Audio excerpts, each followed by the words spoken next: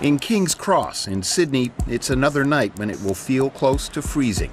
Another night Chris Thompson, better known as Taz, will sleep on the street. The last 2 weeks have been incredibly cold.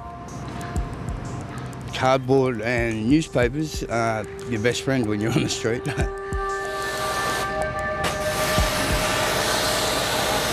It's hard to rest for long. When dawn breaks, the world comes to life. You get woken up early as people start to set up and head to work and stuff like that. But that's all part and parcel. This wasn't how Taz lived during the peak of the pandemic. I spent the pandemic up on the ninth balcony up there in the middle. It was awesome. And when the government pulled their finger out and put us all into hotels around Sydney. To comply with lockdowns, governments had to provide places for the homeless to isolate. For rough sleepers, that meant being provided with largely hotels, hotel-type accommodation. In Australia's cities, the impact of emergency accommodation for the homeless was profound. In 3 capital cities, the number of people sleeping rough fell markedly as emergency accommodation became available. When the lockdowns ended, so did the hotel programs. In Sydney, Taz was placed in a social housing unit. But for the long-term homeless, providing a roof overhead isn't enough.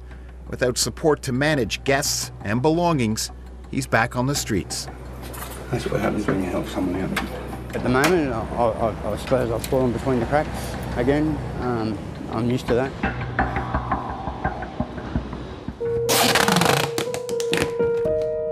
In regional Victoria, Sam Grenfell also knows what it's like to be homeless. During the pandemic, she and her son had to leave an unsafe home and had nowhere to go. Just the emotions, it just goes through your head, you know, especially someone at my age. People get this image of so-called homeless people, that they're either druggies or that type of person, but we're not, we're just everyday people. Sam and her son spent months on the move. They stayed at a series of low-rent motels, including this one on the edge of town. What does it feel like when you come back here? What was it like when you reached this stage? Pretty devastating, actually. I didn't feel safe here at all. There were seedy characters walking around. We had a lady walking up and down, yelling at outside our window that she's going to kill someone. In the midst of the pandemic, Sam was eventually placed in a unit provided by a state government program to help the homeless. She's now moving to a permanent place. Victoria's program provides not only homes, but vital support for everyday life. You can give somebody a house, but if they don't have the life skills, the chances of them reaching a full recovery are far less. With rents rising and the housing stock lagging demand, advocates fear homelessness is set to grow. But there's an important lesson in the pandemic.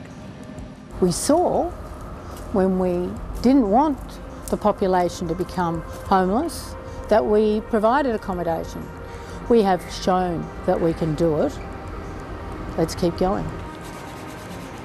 For those who received that accommodation, it was a revelation. When the government decides to do something, they can do it. So, yeah. But Taz and others experiencing long-term homelessness face complex challenges. They need housing and day-to-day support to help make the most of their lives and their talent.